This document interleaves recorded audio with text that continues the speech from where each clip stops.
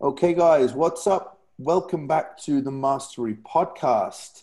I am joined today by a gentleman that I've followed for many years and was one of the first education programs with regards to nutrition that I got involved in. Many of you will know John Berardi. Many of you who are newer to the industry may not. And it's therefore a huge privilege of mine to bring John Berardi onto the podcast today. John, welcome. Thanks for joining me. Thank you for having me, Mark. I very much appreciate it. I've heard great things about you over the years, and when our mutual friend Ben introduced us recently, I was really excited to have the opportunity to chat. No, well, I'm extremely grateful that you've given me and the listeners the opportunity to connect today. I am going back to kind of 2010 for me, Hmm. when I actually did the Precision Nutrition Level 1. Awesome. And that was a game changer for me. And I'm going to tell you why. And I'd like to kind of, delve into a little bit of the conversations before further get into this. But I was struggling as a coach, as many people are today, with change.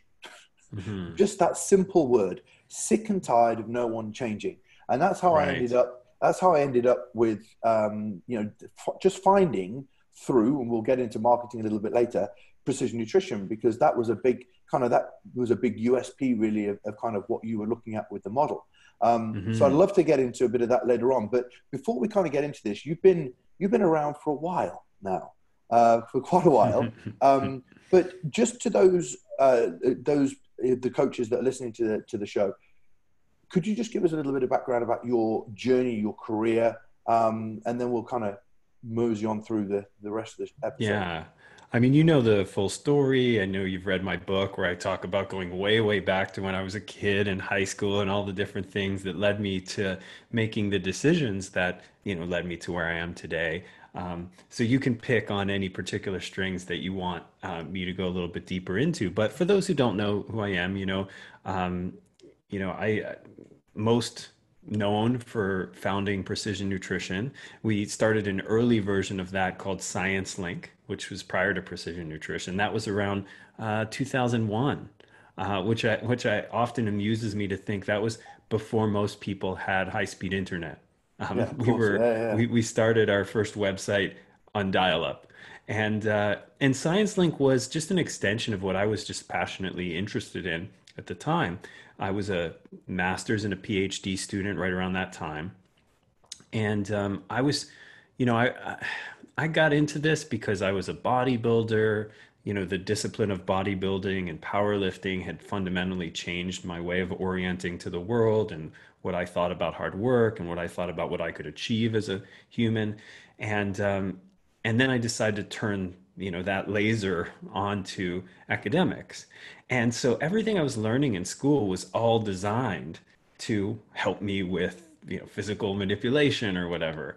And the clients that were turning to me for advice, because I started out as a personal trainer when I was about 17. So Science Link was this idea of translating research into results, right? So every day for my PhD work, I had to read research papers, and I was doing research in the lab. But most fascinating to me was not research for research sake, but Hmm. how do we take what we're learning and translate it into athletic performance, or physique manipulation, or improvements in health. So a full day a week I would spend Thursdays, and again, this was before publications were on the web, in the stacks, which is like the bowels of the library at my university. You would go down to the deepest basement, and there would be all the research publications. So the January issue of the Journal of Applied Physiology would have just came out, and to nerds like me, you're like, "Oh, the new JAP is out. Let's Hmm. meet at the library and read it together," And so then I would just be taking notes constantly. What could I share in an article? What could I bring to a client interaction? And so, that was, the Science Link sort of beginnings.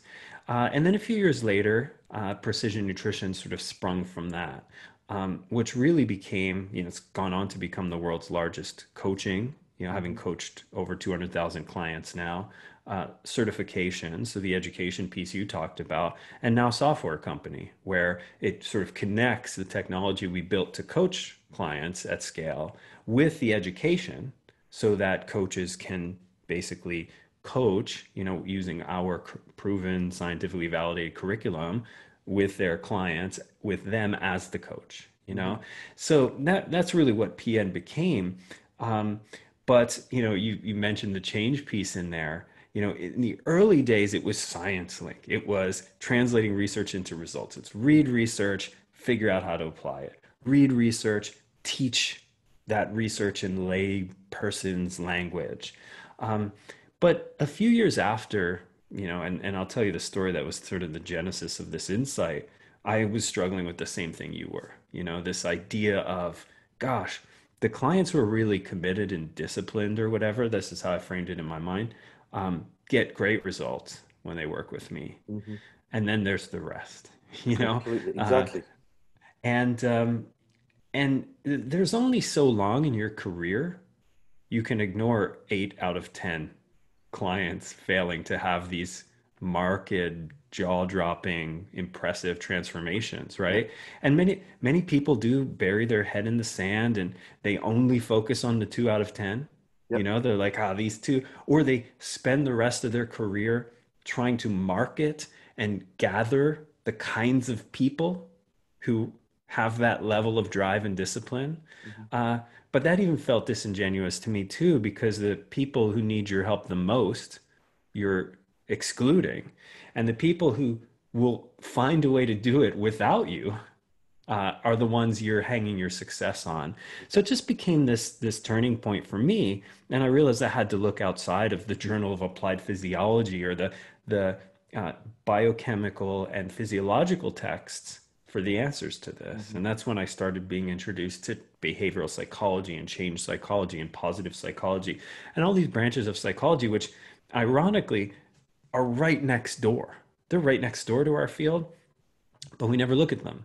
And they've already solved the riddle. They have the answers to the problem we were all facing. Yeah. And so you didn't have to invent new knowledge. You just had to go, oh, how are those people dealing with the same exact problem in almost a similar domain? These are like cousins.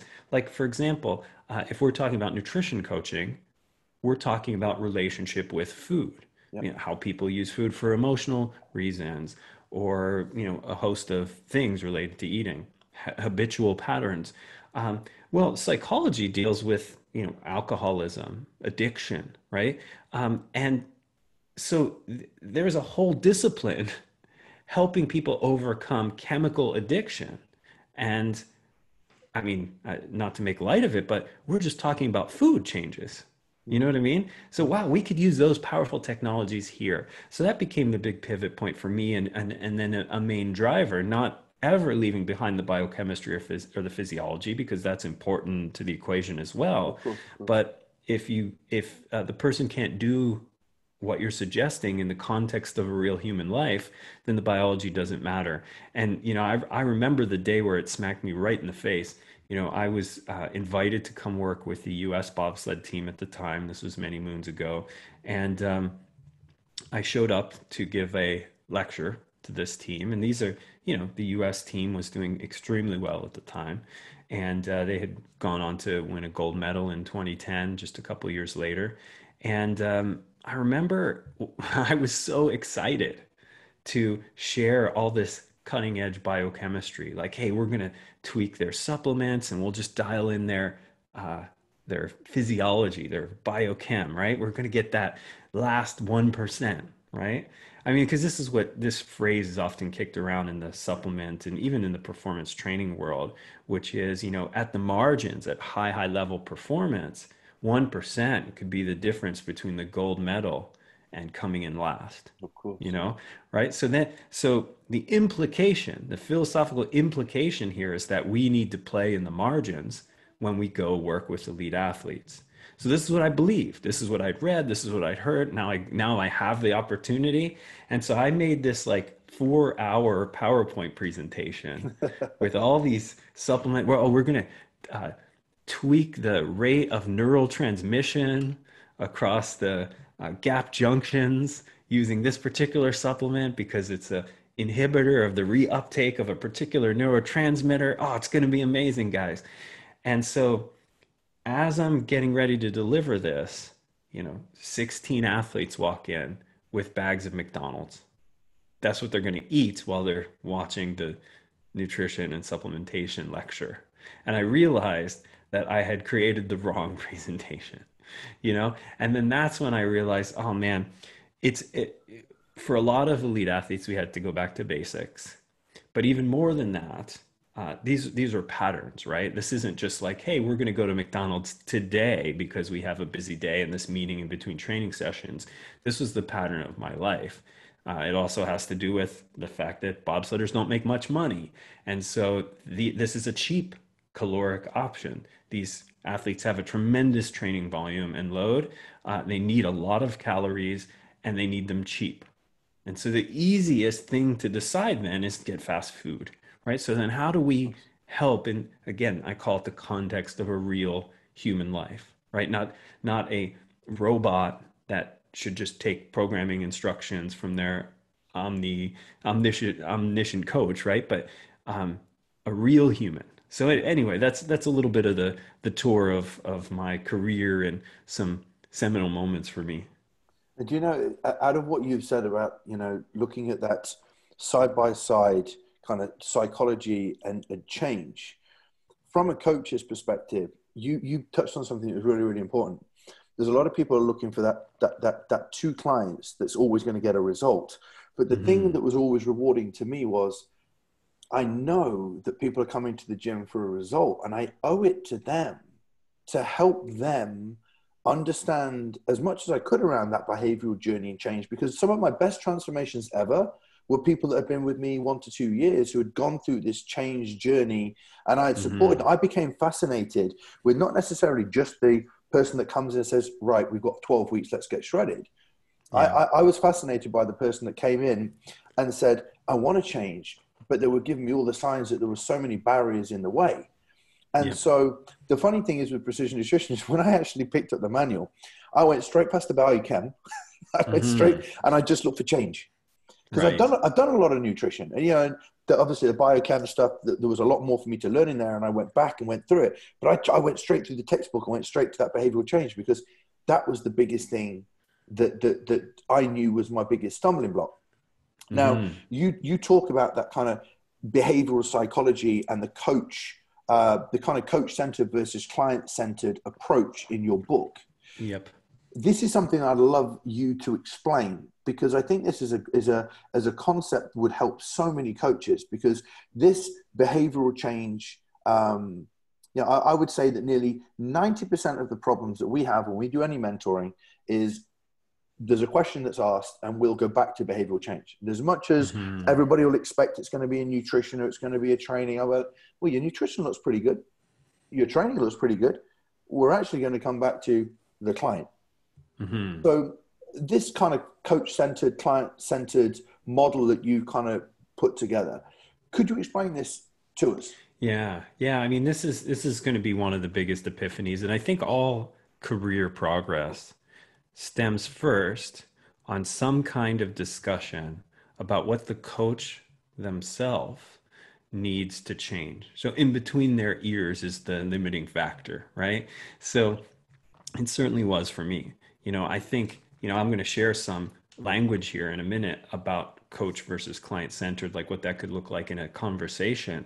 But first, I think we have to change our orientation. And that's what this idea of coach versus client-centered is. Now, a coach-centered approach focuses on the coach, what they know, their knowledge, and their desire to impart education on the client. Client-centered coaching is different. It's about the client. It's about this notion that the client is fundamentally the expert on their own human life, and that this interplay between coach and client becomes really fundamental to appropriate change. So a coach-centered interaction may look like this. So someone walks up to me at the gym and is like, hey, you're in really great shape. I've been thinking about this one question. Maybe you can help me answer it. What should I have after a workout? Like what kind of food or drink or whatever? What would help with my recovery? So now, I'm sure this happened to you about a billion times as it has me, and most coaches who are in good shape and hanging around the gym, right? Mm-hmm. Now, a coach-centered approach, remember, it focuses on your knowledge, what you know, your expertise. Might say something like this. Well, what happens after a workout or during a strength training workout, let's say, is, you're stimulating muscle fibers, you're causing some micro trauma, Exactly. Yeah, and, yeah, yeah. after that, you need to repair, right? So you've used some glycogen, so you want to replenish your carbohydrate stores. So you probably want a fast digesting carbohydrate.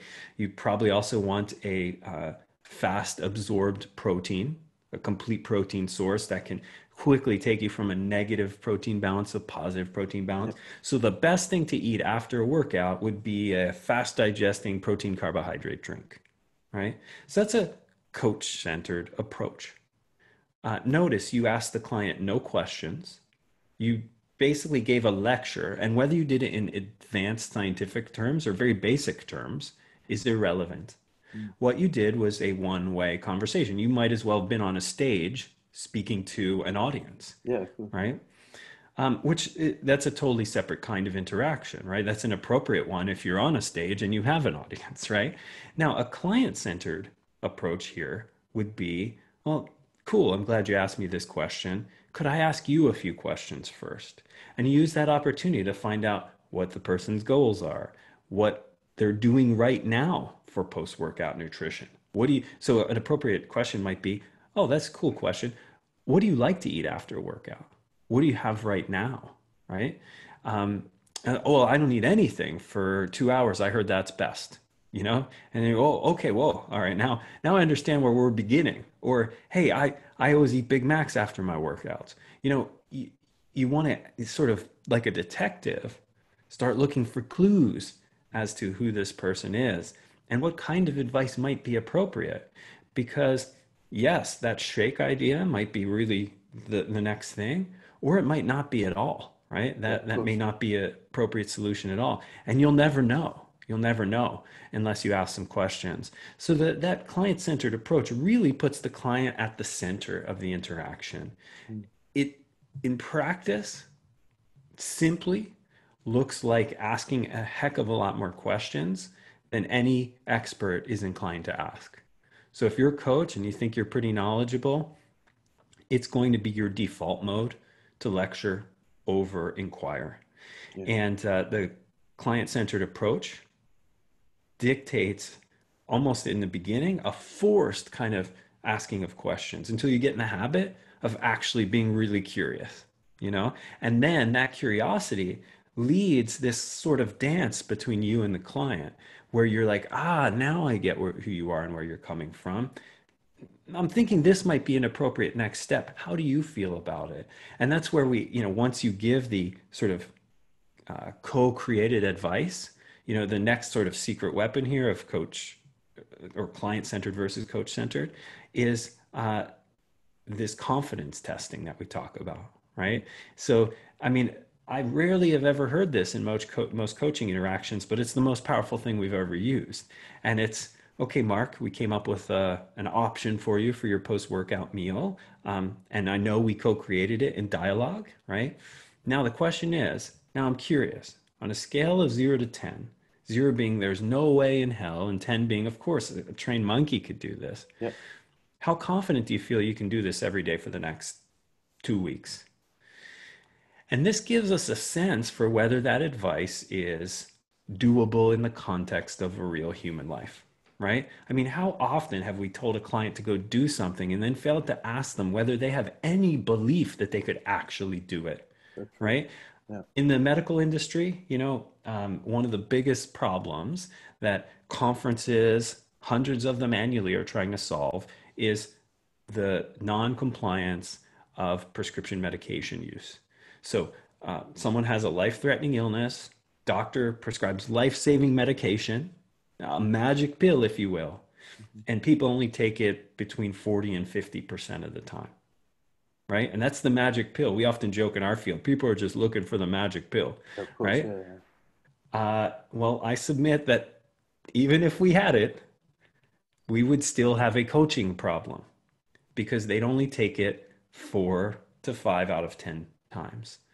So in the medical field, this is a thing, right? I mean, people are trying to solve it. Pharmaceutical industries are obviously incentivized to solve it because then they sell twice the medication, right? Um, but in this case, I often think, wouldn't it be interesting if doctors asked the same question? Hey, for your diabetes or heart disease or high cholesterol or So true. whatever, So true. Yeah. here's a medication. Now, before I prescribe this, I'm curious, how confident do you feel that you could take this pill once in the morning and once at night, every day for the next 2 weeks? And if the person said, well, 2 out of 10, and the doctor prescribes it anyway, who's the idiot in that Yeah. interaction? It's so You know true. what I mean? So this is why I think it's such a powerful way. I mean, it takes, you know, 20 seconds to have that interaction. And it saves you lots of frustration as a coach, and it saves the client lots of frustration as a client because it tells us right off the bat, how confident does someone think they can actually do this thing? Because if not, we need to make it simpler so that they think they can actually do it, you know? And so we don't have to have those annoying conversations. Hey, did you fill out your compliance grid? After 2 weeks, you see them again. And hey, how did your practice go that I gave you? Well, not so good, coach. Or that's even if they come back, because sometimes they're so embarrassed they didn't do it that they don't even come back, Mhm. right? So, and I call it hiding under the desk, right? You give someone a call and they're hiding under the desk when the phone rings because they know it's you and they're going to have to give you the bad news. Well, we didn't have to have that interaction. If I would have asked you up front, and you could have told me you don't think you could do it, and then we could have come up with something else. So this is the core of this client-centered approach. And again, it starts in between the coach's ears, right? It starts with a different frame or paradigm on what your job is, right? It's not to know all the stuff and then tell it to the client. It's something fundamentally different. If you love like acquiring knowledge and then sharing it in a unidirectional process, become a stage speaker. That's the job for you. Learn stuff, go up on stage and speak, or become a professor, Mhm. right? Get a big lecture hall full of students and lecture them. But if you want to be a coach, it's a different job. It is a dynamic interaction with each individual person.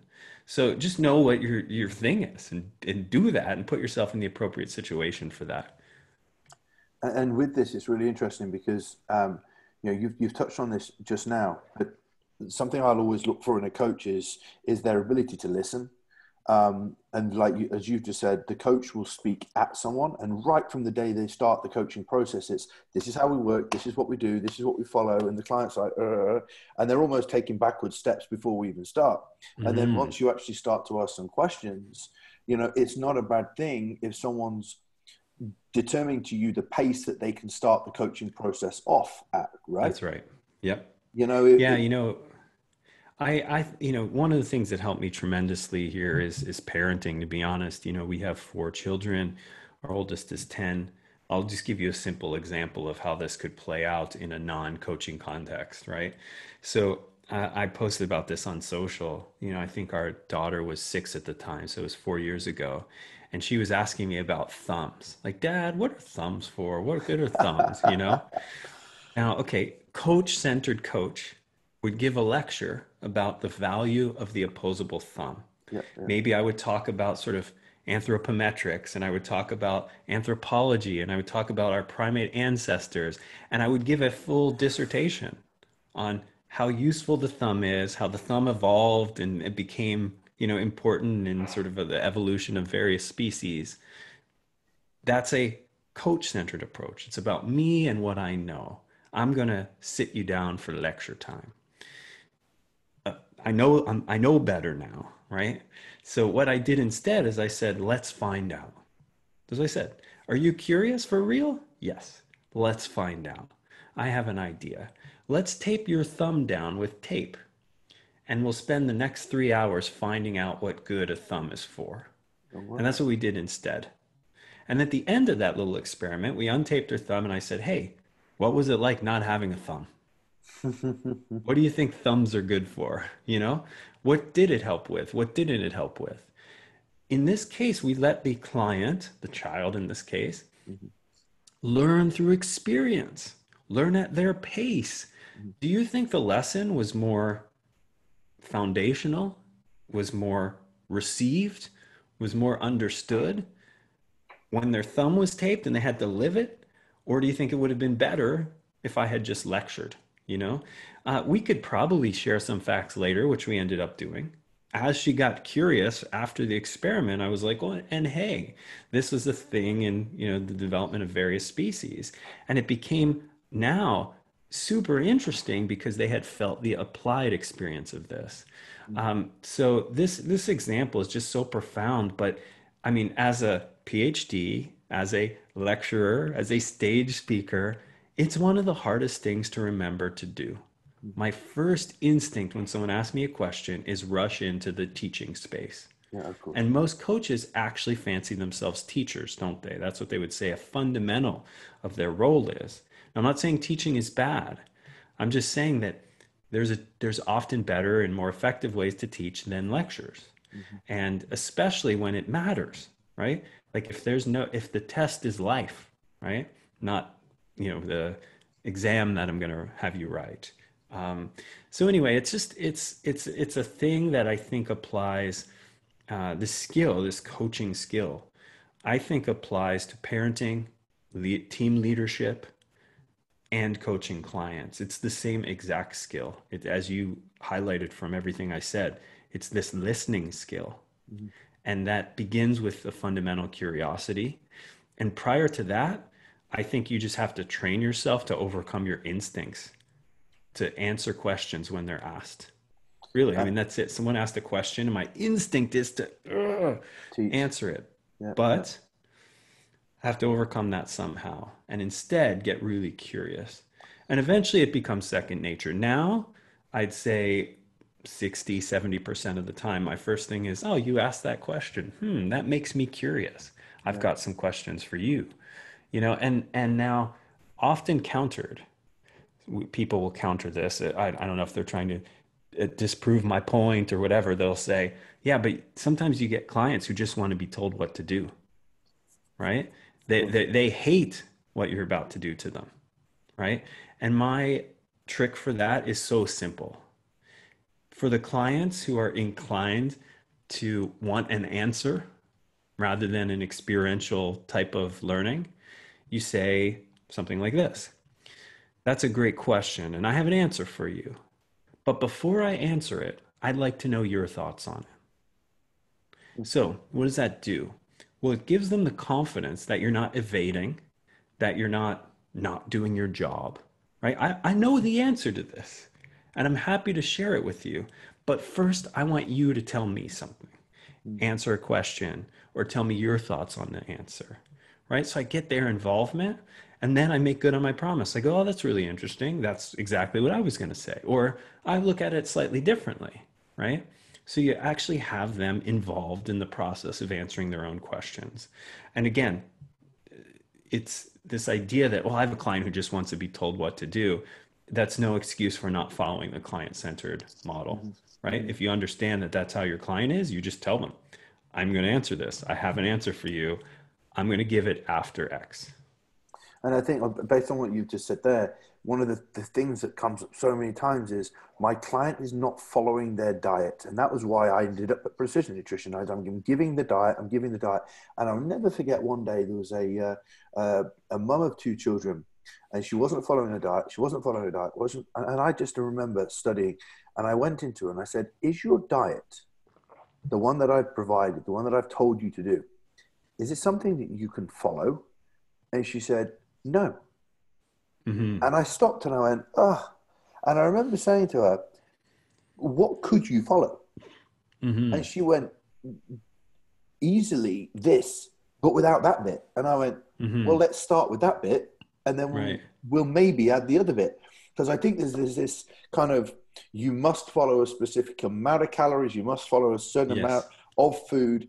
And I've, over the years, I don't know what your thoughts are on this, but if we've got to get somewhere, the absolute perfection, in terms of where you'd like somebody to be, it's an on the way journey. So maybe we Mm-hmm. start with less and we work up to it rather than being so infatuated with hitting perfection on day one. Yeah, it's true. I mean, I love that. First of all, I want to comment on that. I mean, good on you for asking. And then adjusting. I mean, this is a thing that a lot of coaches struggle with. Uh, the first question is important. Is this diet you're not following? I'm curious. Is it unfollowable? Right? Yeah, Yeah, completely. Yeah. actually asking that question, right? That is a step for a lot of people. A lot of people may stop short of that and say, hey, I got to drop this client because she's not doing what she's told, right? So it's problem one. Okay, so we did the right thing. Hey, is this actually unfollowable? And she says yes. And then you go, okay, cool. I could drop this client now because I know it's followable. I have other clients following something very similar, or I can figure out what is followable for her. So that's the next right thing in this chain. And then the next right thing is, hey, okay, cool. Let's do that. Let's adjust the approach. Um, what I was hoping to provide when we started really looking at this and teaching this in the precision nutrition context was all that frustration in between. Like, what if we could find out in the beginning? So there wasn't weeks that have gone by with Of client course. frustration, coach frustration, right? So that's, I mean, I think that's super important. Um, I think, yeah, we'll leave it there for now. I was going to go off on a tangent, but we can leave it there for now. But you actually covered this in your book. Actually, I think there was a part in there which was looking deeper at your questionnaires as well as to asking Yes. those more. Like you said, we could delve right into this, but we won't. I'd like to go off somewhere else if we can as well. But Yeah. asking more specific questions at the beginning would help you create more at the beginning of the coaching journey, right? For That's sure, exactly right. Yeah, for that's sure. exactly right. I don't want to send you off unsure about whether this feels like something you can do. And I Mm, don't want you to leave feeling like scared that you can't do this and that we're going to have a difficult exchange in 1 week's time or two of weeks' course. time or whatever the case may be. I want us to both feel pretty good about the probability of this working out Mm, right from the start. And that cannot happen without the kind of dialogue we're talking about, yeah, without some coach curiosity, without some sort of understanding that different clients will bring different levels of confidence to the table. I've taught this. If a client is deficient in vegetables and that's the big thing you see as an opportunity, and they say, yeah, I think I should work on that, and you tell them 10 servings a day, and they say, oh, that's a 2 out of 10, and you go, okay, 5 servings a day, and they're like, man, maybe 5 out of 10, hmm still too low. And you say 2 servings a day, and they're like 7 out of 10, and you want 9 out of 10, and you say, oh, okay, you get down to 1 serving every other day or something. Uh, the really committed and impatient coach will be like, but that's not enough. That's yeah, not enough vegetables to force progress here. And if someone is only confident that they can do one vegetable every other day, then you are not getting much progress. You know what I mean? That's not on the table right now. mm, The progress then, like the physical progress, the progress then becomes building their confidence, right? If we start them at one every other day and they see that's not that big of a deal, and then we get up to one a day, and then we get up to 3 a day, now all of a sudden we're laying the groundwork that makes physical progress yeah. possible, right? Progress. Yeah. And this again, it's inside the coach's head. That's where the limiting factors are. We put it external. We put it on the client. These clients are making my life miserable, right? But it's actually often our own expectations. You know, I do want to go down this path here because I see it in parenting, I see it in team leadership, and I see it in coaching clients. Um, we bring our own expectations to the table as a coach for others. We bring our impatience, we bring our triggers, we bring all this personal psychology to the table. And then we foist it on other people as if they just have to deal with it. You know what I mean? I want you to get results in 16 weeks. Well, have you asked whether I want that as the client? You know what I Yeah, mean? of course, of course. Or, and I think there's this concept we have in coaching at PN called accepting the possibility of non-change. Yeah, So that's in other interesting. Yeah, words, yeah. preparing your own heart and mind, if you will, for the idea that maybe this person in front of you won't ever change, and somehow being okay with that without giving up on them, hmm right? Just being okay that sometimes that's even enough. Like the interaction that someone cares about them and is helping them forward may be enough for now for that person, right? I mean, we've had clients who've gone through a year of precision nutrition coaching who did not have remarkable physical transformations. Maybe they lost 8 or 10 pounds, right? And they still say it was worth it because they got other things out of it, Yeah. right? And so for us, it's just as coaches, it's this idea. And again, I think about it in parenting context, right? Sometimes I find myself rushing my children along, oh, we're going to be late for such and such, right?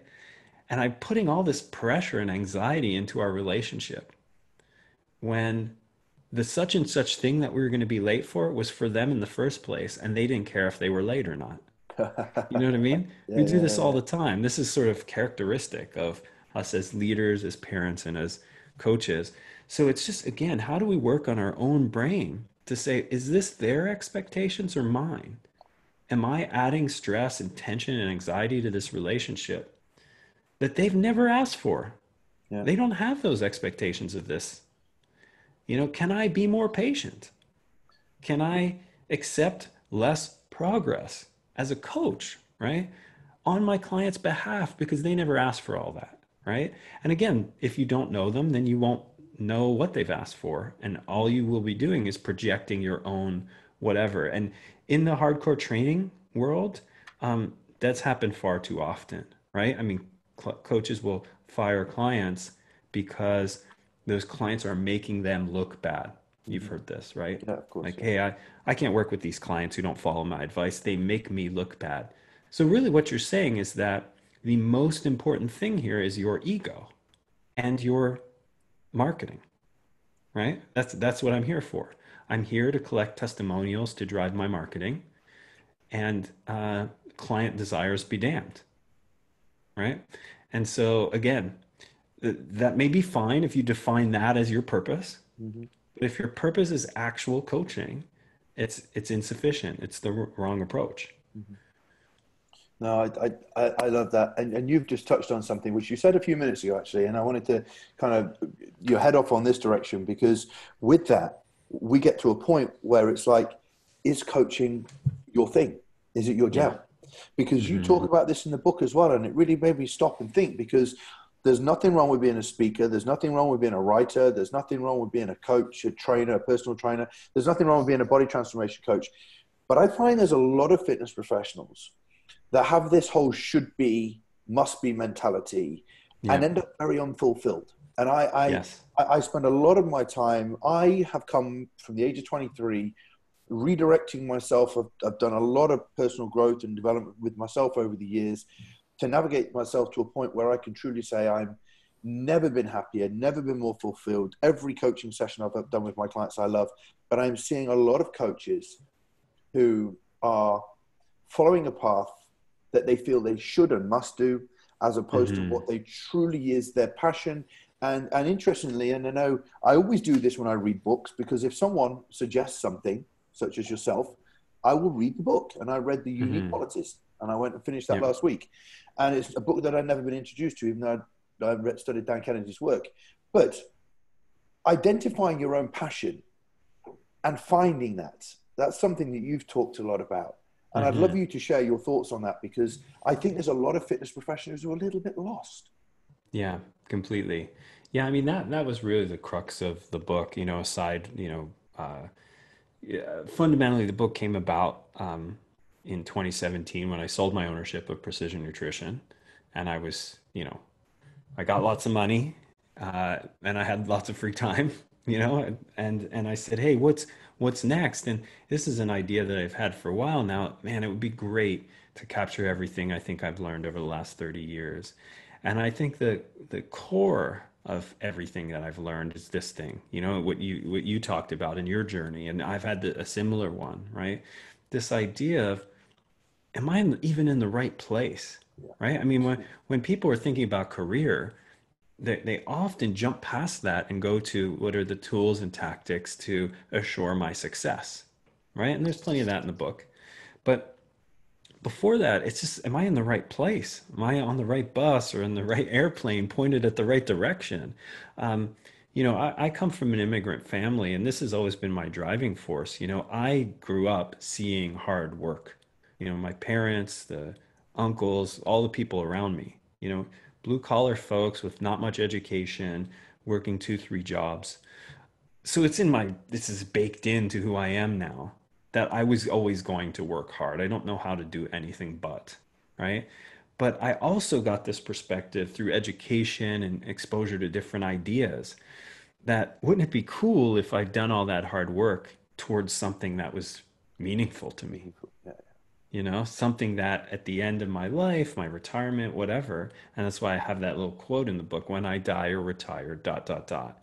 When I die or retire, I'd like to know that I directed all that hard effort at something that will have made a difference and made me feel great about it. Right. Um, and so, that's where the book, sort of the core of the book, is this idea of finding your purpose, using your unique abilities to serve it, and then setting up your values as your sort of, you know, parameters, or, sort of rail posts to keep you within what's important to you for a good life, right? So now I didn't come about this theoretically. I came about this very, very practically and Same as concretely, me. right? Yeah, same as me. I have the story in the book where, PN was taking off. It was on fire. If you're an entrepreneur, you would have loved to have been me. You know what I mean? Like, we're making lots of money. We have a tremendous industry reputation. We're making a big impact on lives. It's in the space that I said I wanted to be in. I went to school for pre-med. I was supposed to go be a doctor, and then I stopped at the last minute and said, "Hey, now I want to do this nutrition and exercise thing." And people are, he, what? I remember someone saying to me, "That's a great idea. Skip med school, go do a master's in exercise science, because I heard the exercise science factory is hiring." you know, and Yeah. that summed up very well, the difficulty of that decision. There are no jobs waiting for you at the end of a master's in exercise science, right? But I did it anyway. But now I'm one of this tiny percent that's actually crushing it financially, helping people have a great business. But I was thinking of killing myself, and if folks want the full context of that story, they can check it out in the book. But I was going through a really difficult period, and I didn't know why. We had just had our third child, so life was hectic on the home front. But what I come to learn after a lot of coaching and exposure to this kind of stuff I'm talking about right now was that I was living through a phase where I was uh, working in my purpose, but not using any of my unique abilities, right? So I was running this company, doing a bunch of stuff I wasn't good at, a bunch of things that weren't important to me, like to my soul. And so every day was this massive drudgery, and I was the owner of a big successful thing, and I didn't know what any of that meant. You Yeah, know what I mean? so Like, true. how do I even get out of this? So I wrote down a list. One is I sell my shares in the company, right? Get free of this burden. Two is I just give my shares away. I'm so happy I didn't do that, because a couple years later we sold it for $200 million. Um, so that would have been $100 million I gave away to escape some pain. And the list continued, and the last item was drive off a bridge so the family can collect some insurance money. And I didn't have an earnest suicide attempt or anything like that, but the fact that I wrote it down, and it's still in a notebook that I have to this day, Mm. it made it clear that I had to do some work. And I met with my business partner who started the company, Phil. We met, got some counseling. But what emerged from it all was this process for identifying purpose, unique abilities, and values. And I got it from different places. Like you said, Dan Sullivan is the guy who I learned the unique ability thing from. Sorry, you know yeah, I said Dan Kennedy. He's marketing, isn't he? Yes, that's right. And so, I pulled these things together, and then Phil and I did it on ourselves. So I still have my purpose, unique abilities, and um, value statements posted on my wall. So I Mm. can look at them every single day and be reminded when I forget what I'm here to do. Um, and Phil did the same. And then we rolled it out across the entire organization. We thought, what better place could there be to work than a place where everyone's working towards the same purpose, but the person on the left of you and the right of you are using unique abilities that are different from yours, Mm. right? So everyone's working in this, and I'll define that because I think unique abilities is so crucial. It's the thing that you're world class at or could be. It's the thing that among that world classness you enjoy and you can see yourself doing for the rest of your life.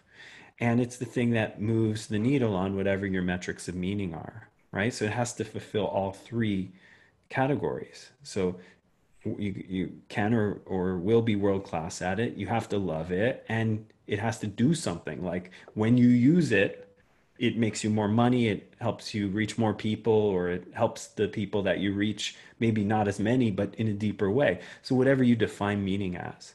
So that for me just became so crucial. And we have this exercise, as you know, in the book where you write down these quadrants, like, you know, how much of my time is spent in my unique abilities, right? So it's the thing I love and the thing that I'm great at. How much time is spent in the thing that I'm great at, but I don't love? How much time is spent in the thing that I love, but I'm not great at? And how much time am I spending on things that I'm not great at and don't love? And when I wrote that list out, almost none of my time was being spent in that love and great at category, Yeah. which is why I was so miserable at work all the time. And work was so dominant of my life at the time that it felt like my whole life, you know? And so this is what I love to help people with now. You know, the goal is never 100% of your time and your unique abilities because rarely will you ever achieve that. You still have to sometimes clean the bathrooms metaphorically, you know. But if 80% of your workday is spent in your unique abilities, that's going to be a good work environment for you. And then, you know, and then purpose is simply that thing that lights you on fire. And again, I teach people how to start discovering that. And then values are just again, what are these boundaries, right? And not just like I won't lie or you know those kind of things, but what makes for a good life, you know? For me, you know, long defined has been you know whatever the professional project I'm working on is. When I was with PN, it was you know furthering the PN's mission. It was also family, like quality time with my family. Mhm. And then the third was my own health and fitness. So those were my three values. And anything else not on that list was a no. And by defining them, it also put parameters around how much I'd be willing to work and not work, how much I'd be willing to spend in the gym and not spend in the gym. So it really is a way to define the parameters of your life. And I think it's so critical to do. I think you have to also write it down and look at it because it seemed like some days I wake up and forget all of it. You know, I don't know if you ever Mhm. have that No, experience, no, Mark, no. but you're like, you wake up, you sit down at your computer or you head to work at whether it's at a gym or at an event, and you forget for a minute what you're supposed to be doing there. It's, you know, there's a lot of distractions and new ideas. Some of it is negative and some of it's really exciting and positive. Mhm. You have to come back to, all right, wait, what is my purpose again? What are my unique abilities and what are my values? You know, many projects have come across my desk that I think sound so cool. And then when I run them by the unique abilities filter, I'm like, I have no reason to believe I would do this well. Yeah. You know what I mean? It just sounds cool. That's it. And it doesn't fit my values. All right. No matter how cool it is, I have to let it go. But there's a lot of people with this, essentially, and especially with this world, the social media world that we're in. You know, I remember, when I first started personal training, Facebook wasn't there, the internet was hardly there. I had to travel to Hmm. Canada. I did a lot of work with Charles Poliquin in the early days. Actually, that's one of the Yes. ways came across you, by the way, Right. through Yes. Charles. Yes. Charles was a really important mentor for me Me in the too. early days as well. We ended up on some speaking circuits together, and you know, Charles has a very polarizing legacy. And all I can ever say is he was nothing but awesome and big brotherly to me. Did you know what you said then for me?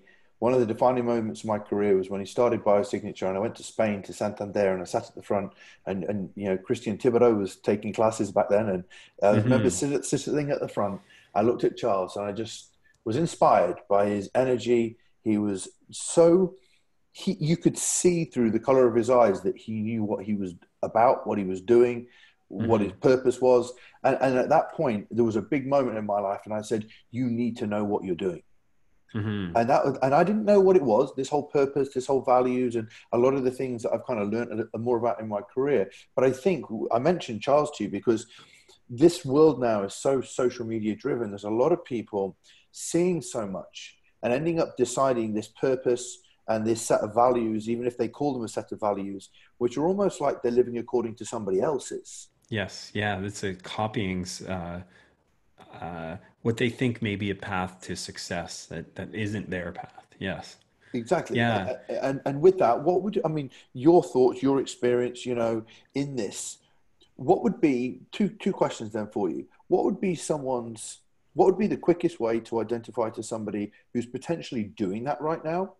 And Hmm. what would be because to find my purpose and my vision and values, I mean, it took me more than half a day. Yeah, I spent days doing this, and I think people go, okay, I've listened to John Berardi on the podcast, I know what my purpose is. And I said, dude, yeah. it takes time. Well, one is a story, and then one is a process. And maybe I'll start with the process, then I'll tell the story. The process is you're not going to figure it out on your own. That's definitively, I promise you. I don't care how much meditation you do. I don't care how much you write in a little journal or notebook. Um, Sitting alone in a quiet space is part of the solution, but you will never arrive at it alone. You need to ask the people around you.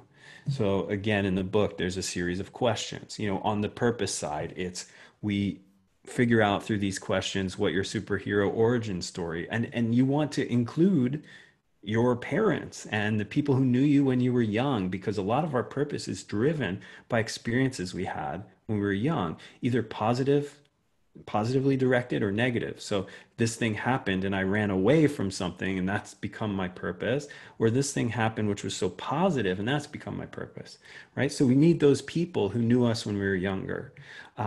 And then when we start moving to unique abilities, now we start thinking about colleagues, coworkers, the people who love us, the people we trust. And in the book, we have those 10 questions, and they feel broad at first, but when you start getting answers from 5 or 10 trusted people, your unique abilities come out so clearly. You're like, man, I would have never said that, but they are absolutely right. I mean, you have all these like good feeling, but holy shit moments, right? And this is how you do it. You have to triangulate your own self knowledge, good, bad, or neutral, and that of those closest to you. And you start, it's like that story of, I don't know, 6 or 10 guys standing around an elephant and they're blindfolded and each one is touching a different part of the elephant and trying to describe what it is that they're feeling. Like, what is this object before you? Mhm. And one person's touching the trunk, so it thinks it's a big boa constrictor snake, and another person's touching the tail. And you only can know that it's an elephant when you combine the experiences and the felt of the all the people, right? Because you're blind, right, to all of the picture. And this is how I feel about this kind of stuff. You are one blindfolded individual touching the left toenail of the elephant and trying to decide what kind of animal it is. If you try and do this alone, when you do it with friends and the people who care about you, the picture emerges, and you have a chance. So that's what I recommend. And what we're looking for is what makes me tick. What kinds of things do you rely on me for and count on me for? What do you think I'm world class at or have the potential to be? Some of these kinds of questions. And again, I give them all in the book. And so the idea is reach out to those 5 or 10 people, Mhm. ask them to fill them out. When they come back, it's a wonderful experience because it's one of the most interesting little times that you'll have in your career where people are literally telling you nothing but unqualified positivism, um, And then you'll be like, oh, this emerges a picture. And again, I share mine so you can see how I actually coded them into a set of work, responsibilities that I look at and say, oh yeah, this is what I'm really good at. Um, and I'll give a story now, and this is my wacky story. So in the US, whenever I go to a grocery store and I walk down the bread aisle, there's this one bread that stands out, and it's called Dave's Killer Bread. Now, I've never seen it in Canada or where I live primarily or anywhere else, but it's all over the US. So Dave's done great with his bread. Now, Dave's Killer Bread has a picture of Dave, and he's like a maybe 30 something year old guy with longish hair. It almost looks kind of like a mullet, maybe, right? And he's got a guitar in his hand, and he's muscular. So he's like the personal trainers who fold their arms in their or The new lean over a bar starting. to show off their biceps. He's doing it on a guitar though, right? So you got this Yeah. long hair mullet guy playing a guitar with biceps visible on bread that is a little bit lower carb and a little bit higher protein than normal bread, right? So now I don't know Dave. I don't know his story. I don't even want to know it because I made up a story that I like better. And here's what it is, right? Imagine you're Dave and you're sitting there in the world trying to figure out your purpose and your unique abilities and your place, right? And you're like, what do I like? And he's like, well, I like playing guitar, like rock music. I like lifting weights. I like muscles, and I like eating healthy, right? I'm pretty good at baking. There's no career for me. I mean, really, if you think about it, what logical career is there for a guy who spends his time lifting weights, playing guitar, and baking, right? None. Unless you're Dave and you're creative and you're like, wait, is there like an outside the box way of combining my uniqueness into a thing, right? And so Dave's Killer Bread gets born. He's like, I'm going to make, because there's got to be other people like me who like eating healthy and lifting weights and love bread. And so I'm going to make bread for them, right?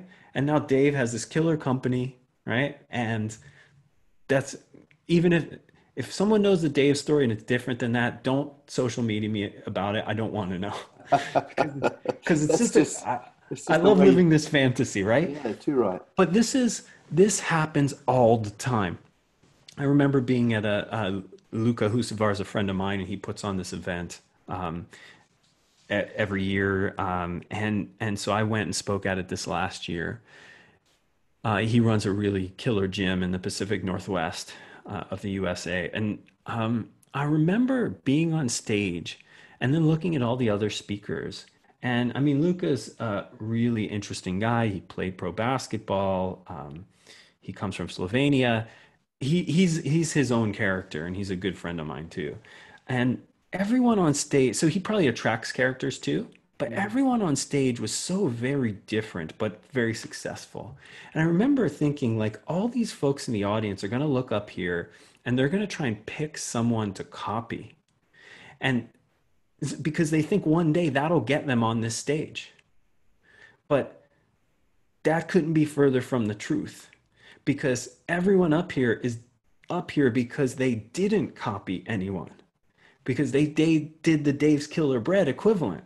Mhm. They said, I'm into this thing and I'm going to become world class and I'm going to bring it together with this whatever nutrition or training or whatever thing. And I'm going to be the category of one, the person who brings their own specialness to this field to create something that hasn't really been created before, that no one thought maybe should be created, but I did it anyway, and it worked out. I don't know if you know Mark Fisher from Mark Fisher Fitness, but he's gotten very well known for having a series of very unconventional exercise spaces in New York City. He caters to sort of the Broadway theater crowd. I mean, his classes, they wear unicorn costumes and underwear for group exercise classes. Um, it's very wacky, it's very zany, it's very anti sort of alpha male fitness culture, but it works for that particular group. And Of why? course. Why was this a thing? Because Mark comes from the theater. He comes from his Broadway background, right? And so he brought that into the fitness industry and taught a whole new generation about what sort of inclusiveness looks like and what different ways of showing up in the gym space could be.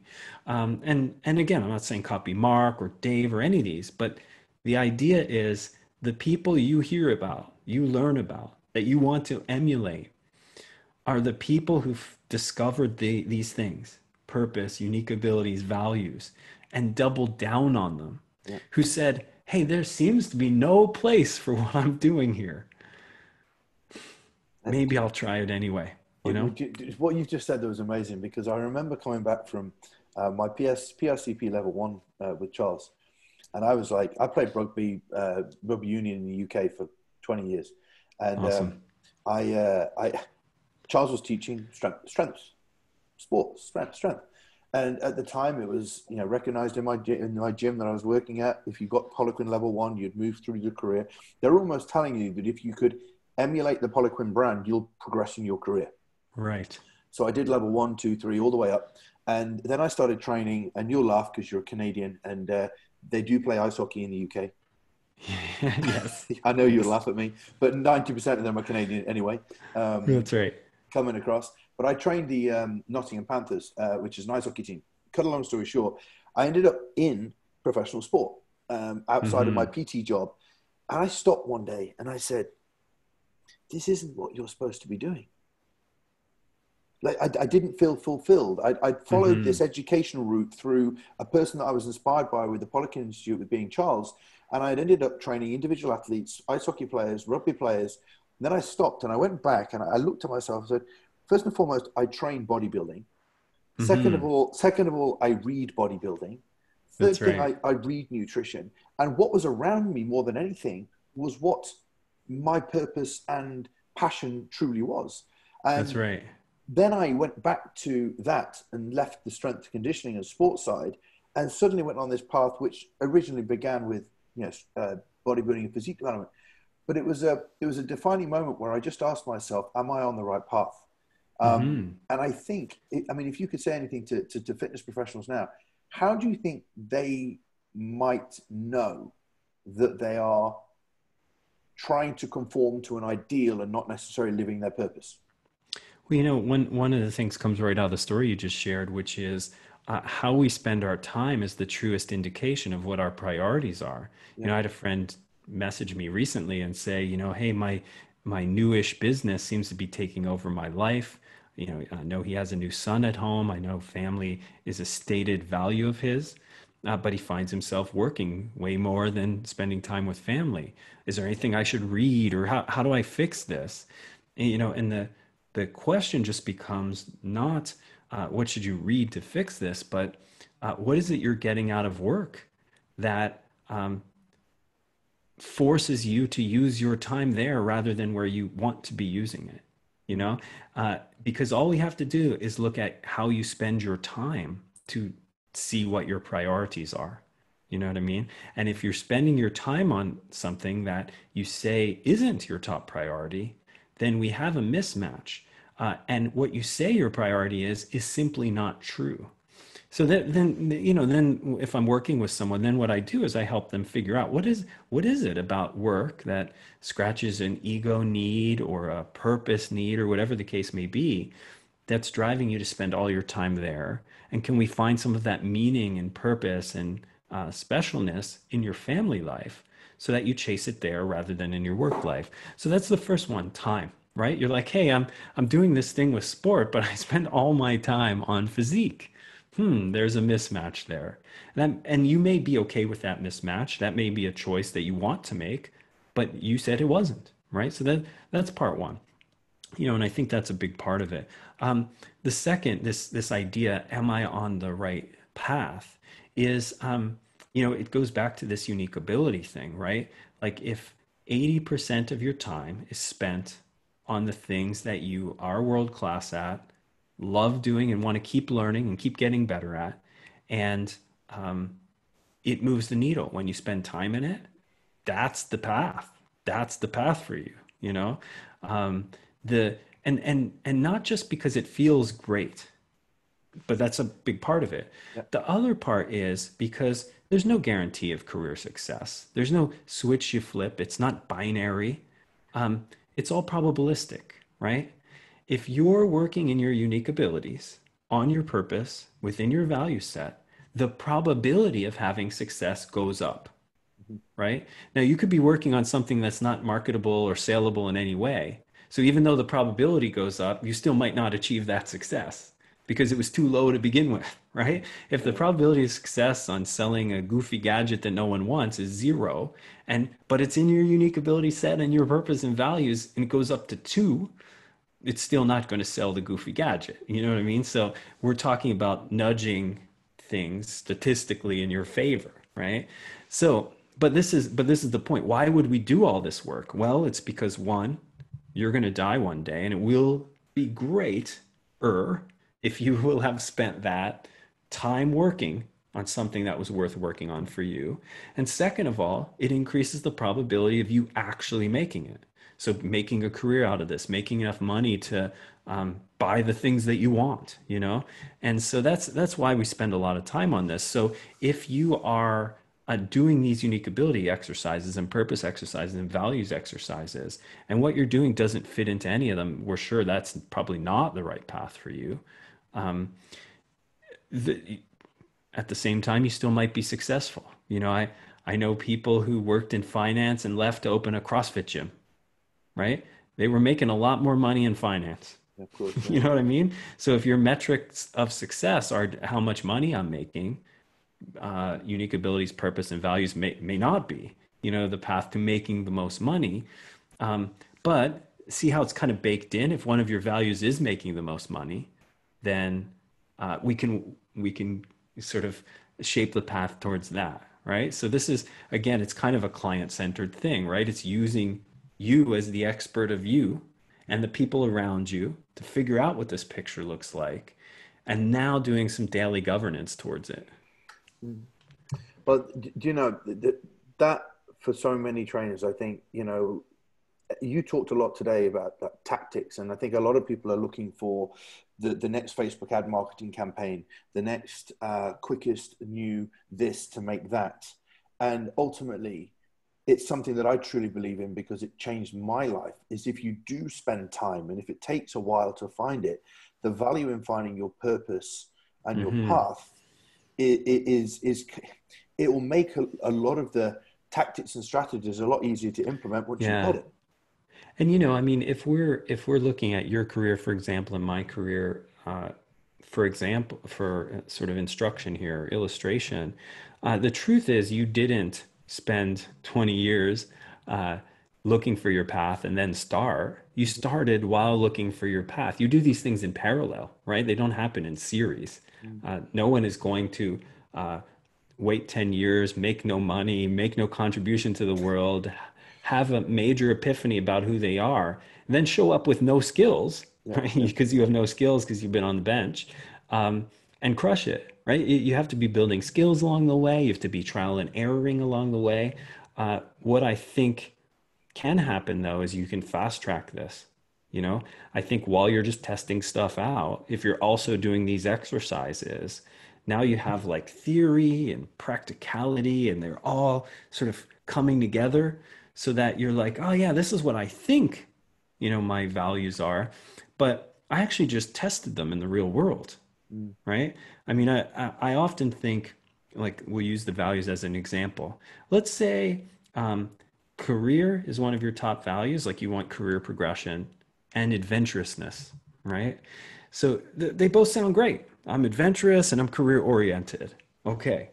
But I want to figure out for real which value is top for you, right? So let's pit them against each other. And I think this unique ability stuff, purpose stuff, and value stuff, there has to be this tension. Let's make a contest, right? So let's say it's April and you just got an offer to start a new job in June, and it's right on the career path you wanted, and you're really excited about it. Um, well, if career is your top priority, then you take it, right? Obviously. But what if you had a trip planned, go around the world, June, July, August, right? And you're really excited about that trip. You didn't know the job was coming. Which do you do? Do you take the trip or do you take the job?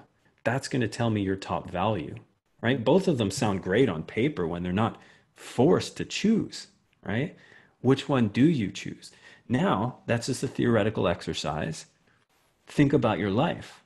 Have you ever had to make a choice like that before? Which one did you choose? Right? If you're playing the game of life while also doing this introspection and self discovery, you'll get lots of examples of choices you really made rather than theoretical choices you wrote on a piece of paper. That helps give you clues as well, right? Love it. I love it. And that ultimately, at the end of the day, I think also around a lot of people, John, there's a lot of clues every day, but they're choosing not to listen. Mm-hmm. There's a lot of things that are happening. Now, I'm very conscious of time. There's one thing I'd love to ask you, and I want people to read your book because you talk a lot about reputation. But there was one bit in your book which I love, which you described developing your reputation is to focus on being a consistent human being, and I just loved Mm-hmm. that phrase. What do you mean? Yeah, that's great. I'm I curious though just before love this. I love it. I'm curious before I answer, Why what am I? yeah, what resonated with you? What made that so intriguing for you? Because I tell you why. Um, I'm I'm deeply passionate about helping people be happy in themselves. Hmm. And Ben, our friend Ben Bukowski, he describes his children as little human beings. And the Hmm. relationship of bringing your children into the world is to not just see them as children, but just see them as other human beings that are learning skills and behaviors. And I remember being with Ben and around his children, understanding that as an idea. And I find human behavior and the development of ourselves and the stress that the challenges that a lot of people live with, spending time on uh, your own human behavior and you as a human being and your contribution to this world as something I'm fascinated in because it's the change I've made in me and the change I've helped in others has Mm. transformed my life. So when I see human being, it's my commitment to try and be the best version of myself. So when you said consistent Hmm. being, it's Yeah. that idea of continually improving ourselves and living the best life we possibly can. Hmm. Yeah. Oh, that's great. I love that. Thanks for sharing that. For me, this idea of consistency is fundamental to my core of who I am, and it has been since I was younger, even when I was making poor choices in life, Mhm. Um, this idea, I mean, another word for it, people often banter about is integrity, right? What is integrity, right? I think people use that phrase wrong all the time. Integrity is consistent with your own set of values, right? It's like you may have a different set of values and you say, John Berardi, you're lacking integrity. Yes. Uh, but that may not be true. I may just be inconsistent with your values, and there is nothing in the world that forces me to be consistent with your values. You know what I mean? So I might not be acting out of integrity. I may just be acting in a way that you don't like or that doesn't fit with your moral standards. So for me, this idea of showing up the same way with your children or with your partner or with, you know, your clients or with friends and family consistently is integrity, right? This idea that the John Berardi that you get on a podcast is no different than the John Berardi that you get when I turn the microphone off, is no different than the one that you get when I spend time with the people that I care about. Um, that there's no show. There's just me talking about the things that I know in the context that I do, trying to be the best parent, partner, friend, interview subject, leader of team. And as obvious as it sounds when I say all these things, I feel like people very rarely deeply practice this, and not because they're trying to be deceptive.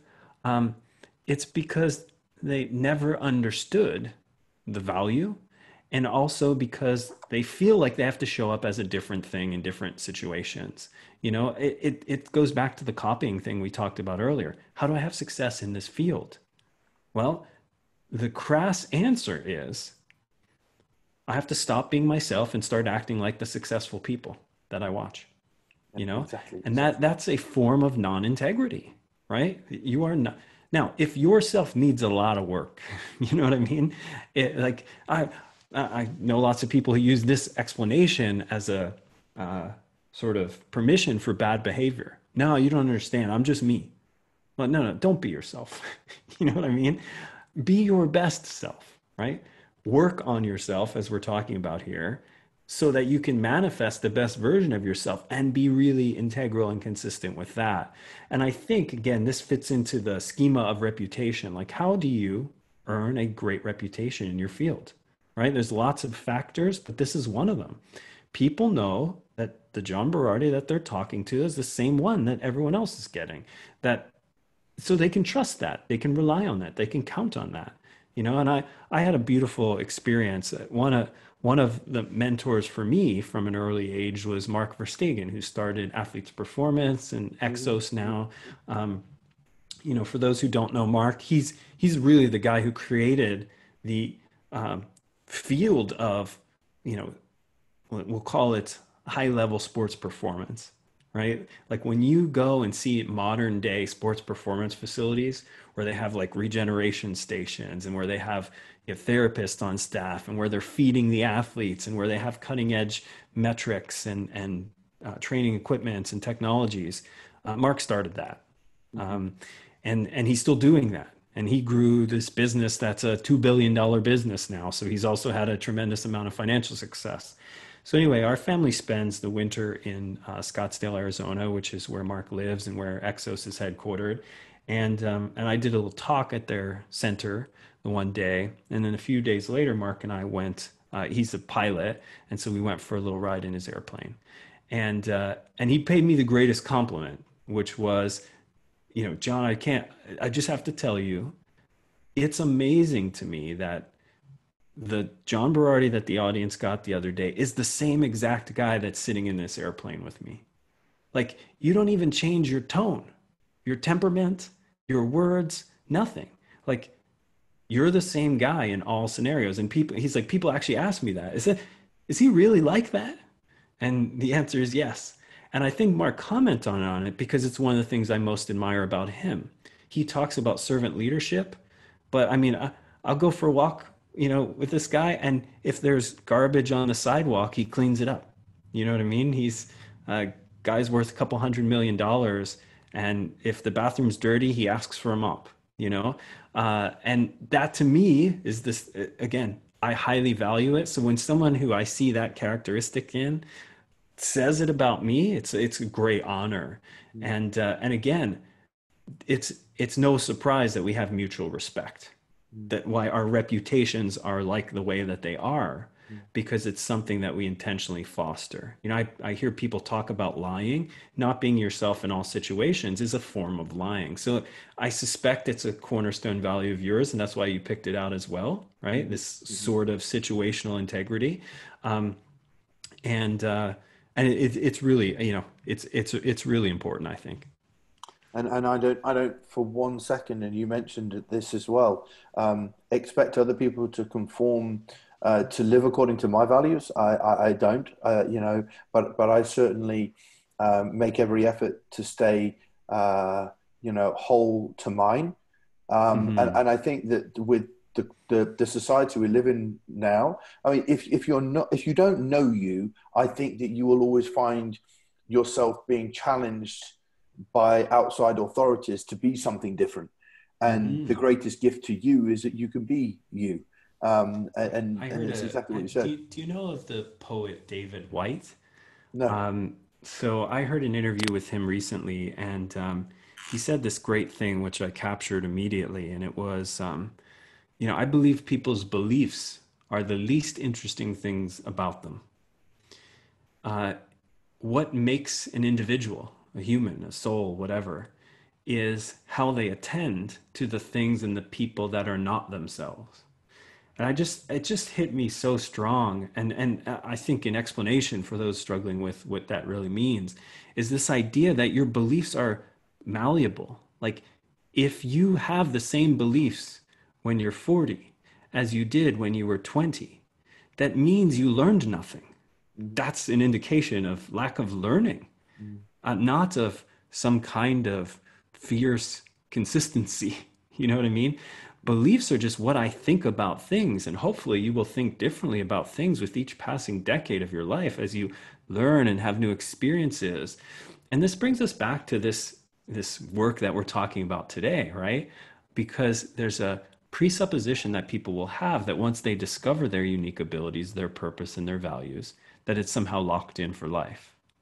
And it's not. And this is what makes it difficult and confusing, because you have to keep reevaluating over and over again as the seasons of your life change and say, all right, is that still true? So if you're lucky enough, if you do the work and you earn the ability to say, oh, I think this is my purpose, unique abilities, and values, uh, now it's sort of incumbent upon you to revisit it regularly and Mm. say, as I learn, as my beliefs change, is this still what I want to work Is this still towards? true? Yeah, very true. You know? Very true. And so it becomes this, uh, at the beginning of the journey, admittedly, it sounds intimidating. Gosh, I have so much work to do, and I still have to figure out what to write in the ad copy.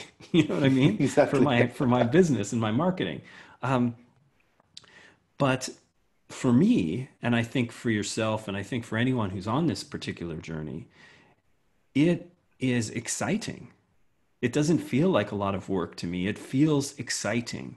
It feels like, oh, wow, this is great. Now I can involve the people who care about me and myself to continue to explore this emergent person that I am, that I'm becoming. uh, I can stay current. You know what I mean? I can keep my purpose and unique ability statements current with who I am and now and what I'm learning. And there's external factors. I wrote about it in the book. A good friend of mine, her son just graduated high school, moved out. So now her sort of self-definition is evolving as she becomes an empty nester and a professional and these kinds of things. And I think so there's going to be external things, right, and then internal work that you've done that changes them, right. It's not static, it's not fixed, right, like this David White said, your beliefs are the least interesting thing about you, right. It's how you turn your attention to the things that aren't you and the people that aren't you that makes yourself. Mm. What a conversation. Do you know, about 5 minutes ago, I was sitting here and I was starting to get lost in this conversation. I was like, that's where my inspiration finds itself when you just feel like I could do this for another 3 hours. And I'm very Right. conscious of our time. And also, this topic, it can go on and on and on. But I just think that, throughout my life, and I'm sure you'll agree with me, when I've worked on me and worked on my core values and worked on what I want and my purpose, nothing bad has ever come of it. It's Hmm. only good things have ever come as a result. And I think That's right. it's worth the work. It's worth the work. Yes. Um, I will say, there probably are moments of discomfort though, yes, right? I mean, yes, there sometimes have to be these moments of staring the, let's say, gap between what you say your values are and the time that you're spending on things, yeah, yeah. where you go, oh man, this is dissonant, right? Like I'm singing this song, but these are the notes I'm hearing. Okay, right? So I've had loads of those moments. So that is the cost. And that brings to get about a fundamental disruption, not of reality, but of your construct of reality in your brain, right? And that disruption can feel bad. But if you're committed to the path, then only good things come of it, right? Like Cool. then you go, oh no, wait, this is great. I just discovered an inconsistency about what I say and what I do. Awesome. I didn't know that yesterday. You know what I mean? I didn't know that about myself yesterday, and now I do. I can fix that, and it's in the reputation section of the book. That's where I talk about this idea of hunting feedback. It's the same thing. Like you want all the feedback, even if people call you bad names, because you're in control, Mhm. right? When you discover what all the thoughts are about you and your work and whatever, then you can decide how to prioritize that. But if you're in the dark, you're in the dark. You don't know, right? So this is so critical. And again, it early in my life was a pain point. I did want to hear negative feedback. Now I'm giddy when I get it. Yeah, Bring it on, all the feedback, the good, the bad, the neutral, because all of it is the construction material for future me. exactly. Yeah, yeah. No, I love that. Absolutely love that. Thank you, John. It's been an absolute pleasure. And I know I mean, this has been one of the most enjoyable podcasts I've done for a long time, and very much on a lot of subjects that have helped shape my career as well. So I think there's a big connection to me with Mhm. that, especially. But I know that a lot of people listening to this would get huge value from this. Now, your book, I actually have it here, so I'll do some PR for you. Thank you, sir. But could you just, tell the listeners how they find out about you, your book, and everything else that you're involved in? Yeah, totally. Yeah, so the book's called Changemaker, and the subtitle will help, people decide if it's for them. It's basically how to turn your passion for health and fitness into a powerful purpose and a wildly successful career. Again, I sold my shares in PN, which is what most people know me for, back 3 years ago now. And I sat down and I said, you know what, this for me and for the industry, be I so bold as to suggest that I might be giving the industry a gift. Um, I think I should capture everything I think I've learned over the last 30 years about growing a business, about growing a team, about finding your purpose in health and fitness, because I'm so lucky to have done it. Aside from that time where I lost sight of who I was and what I should be doing, the story I told earlier. I mean, the resolution of that was we hired people to take over all the things I wasn't good at and was having no fun doing. And then I got to focus on the things I was, and it actually helped the business in a tremendous way. Um, Aside from that period, I've been so lucky to work in my purpose and unique abilities and values and also be handsomely rewarded financially and with the stories of the students we've educated and with the clients we've helped. And so, I thought, gosh, who's in a better position to share this than I am? I mean, not just because I'm so smart or successful, but because I have time, right? Like I sold the business. Now I'm sitting here hanging out with my family every day, also thinking about these lessons.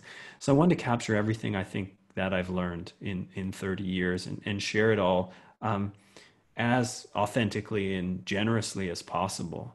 So that's where the book came from. And as we talked about before we started recording, I'm as proud of this, prouder than anything I've ever done. I mean, I think I've done good work too in other domains, but this is really, I mean, it was a painstaking 2 years of putting this out because every day I would sit and go, what I wrote today, is it true?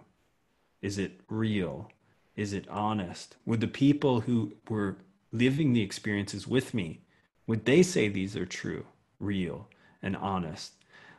And that's the kind of book I want to write because it's so easy when you sit down to write to actually kind of integrate what you think the world expects, uh, what you think is popular with what you think, And for me, it was like, can I set aside what the world expects and what is popular and just say what's true, Mhm. And so that's the book, and that's what I love for people to check out. I mean, it's so interesting that you can capture 30 years of experience in a book like this and then sell it on Amazon for $20, Isn't but it? that's that's what we're at nowadays. And it's great because, we launched this last November. So we're a bit less than a year into it. Um, and also the reach that something like this could have, 50,000 health and fitness professionals have already checked this book out. There's only 400,000 in the world. You know what I mean? So after a year and a half, we'll have a quarter of all the working fitness professionals having read this thing, which is so amazing. Amazing. Um, so anyway, I'm just super excited to get in everyone's hands. I think there's probably people who don't work in the field who could benefit from it too. I thought that But when I read it. Yeah, I thought that. yeah, but I wrote this for the field. So during the process, the editorial team was like, you know what? Why don't we just make this a business book? Just broadly a successful business book. And I was like, I've struggled with that too, but these are my people. Yes. I came from you read the story in the intro. My life was saved by someone in this industry. I was mentored. I was taken out of a pretty bad lifestyle. Um, so I wrote this book for my people. That's plain and simple. So anyway, if there are folks out there who want to get started in this field, you have to read this. If you're in the field and you're just trying to figure out what's next, I think you'll get a lot out of it as well. Mhm. So that's Changemaker, and again, I'm super excited to get it in everyone's hands.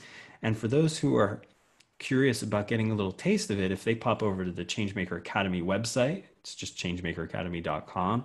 We have a bunch of downloads, which include all the, uh, one of the free downloads is all the forms, worksheets, and scripts from the book.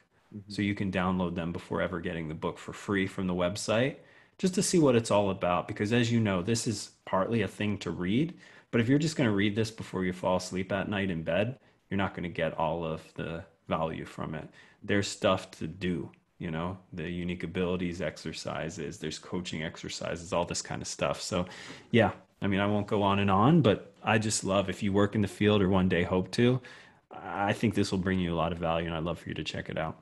No, well, I will tell the listeners now that I've read it, and one of the first things I wanted to do was to reach out to John and get him on to discuss it more and discuss, his journey and very much a lot of the stuff that you've covered in the book. So I thank you for giving your time up today, John, and I'm very grateful to have finally met you.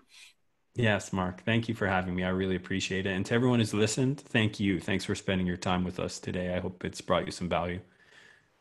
Thank you.